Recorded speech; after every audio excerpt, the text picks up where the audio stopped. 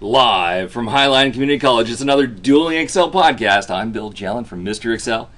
Mike Gergen from excelisfun. This question sent in by Tina over there. Tina has this data and she is trying to use remove duplicates, but only wants to remove it if the first two elements between the commas are duplicate. So red upper, red upper. This one goes away. Yellow down, that one's unique. This one goes away. Mike has a formula. Mike is a smart guy. Mike has a formula to solve this. Should you go first? I have a ridiculous formula. Yeah. I'm hoping you have some sweet and easy way. I got to see that formula first because I can't imagine any formula that's going to do that. Yeah, but it can't be done. No. There's no formula that will do that. Except for I learned the concepts from this place called the Mr. Excel message Which board. is a great place. There's a lot of smart people there. All right, there's no formula. This is pointless.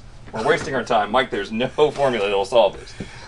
Except for I'm sure you have an easy formula there. All right, when I look at this, the only way, and I've seen this problem before and even posted the Mr. Excel message board, if I have to get a second comma, I don't know how to do that except for to insert a different character there. So how about I'm going to use the substitute. Substitute, I'm going to take this text, comma, the old text, that's what I want to find, comma. The new text I want to insert is this little bar, and the instance is 2. Oh, sweet. Oh, look at that. Look at that. That's hot. Okay, go ahead. All right, so... Oh, that's cool. Now, once I have that, I'm going to have to use this twice, because now I can say find that character and take the leftmost. So I can go copy this, and I'm going to find the position first with search. Notice I just copied that substitute. I'm going to say search, find that text within there. Right, that gives me the position. I want to subtract 1, actually. And then I'm going to say the left. Now, I told you this is going to get ridiculous. The left of what? Control V, that substitute thing, comma, and that's how many characters from the left. All right, so now I have that. And I can say on that column, COUNTIF. And I'm going to take that range, colon, comma, left arrow, close parentheses. I'm going to make an expandable range, so F4. So as I copy this down, it'll be counting. Anytime it's greater than 1, I want to say true. So I'm going to change this to a logical formula. Now that's kind of ridiculous. I'd have to put text 2 and then true / false, right, with some headers and then sort and delete. I actually could probably make a single cell formula, but that's So go back. In the true false, you don't have filter by selection in your quick access toolbar? Why don't you just filter by selection to all the trues?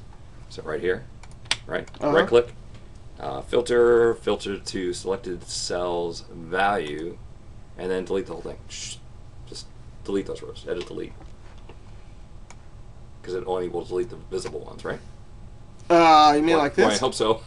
I don't. I think that the way I would do it is, I forgot the keyboard shortcut. Alt EDR. Alt EDR. So it's like. But not the heading.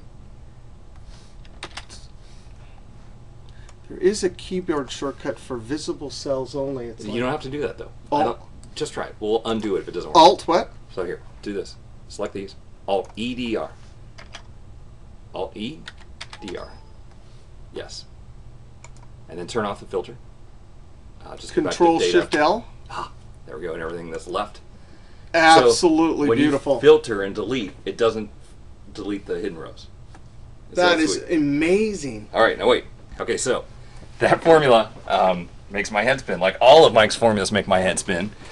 Tina has this problem. Tina comes here. I would say, Tina, this formula is going to be really, really hard, and I need absolute silence while I do this. And then, while Tina is gone, I think what I would have to do would do Alt DE, text to columns, delimited by a comma. Click Finish. undo.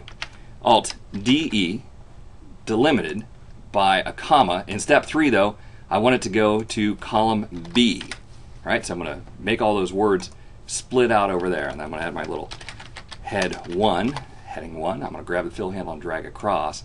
And the amazing thing about remove duplicates, so control asterisk, remove duplicates out here is pretty hot. Most people don't realize that it will look at 2 columns. So I'm going to unselect all, choose head 1, head 2, click OK, and it got rid of the ones where both heading 1 concatenated with heading 2 was the same as something else. And then at that point I can just delete all this stuff out here. And is that not totally awesome? Sweat on my brow when Tina comes back. I say it was the hardest formula, you wouldn't believe it. I had to go to Mike Gervin to figure out what the answer was. And I had to go to Mr. Excel, Bill Jelen, to get the easy way. This is cool. This is wild. You know, Mike, I have to thank Mike. Mike comes up with most of these problems for the Dueling Excel podcast. I think I've come up with 2 out of the 102. But we rolled in here today, and he thought I was going to come up with hard stuff. And that's the great thing. Everyone has a different way to solve things in Excel. Woohoo! Right. Absolutely beautiful. Well, hey, that was our, was that 101? 102. 102? 102, episode 102. It's already 102 in the morning? Yeah, it feels like it, actually, yeah. Well, hey, I want to thank everyone for stopping by. We'll see you next time for another Dueling Excel podcast from Mr. Excel and Excel is fun. All right.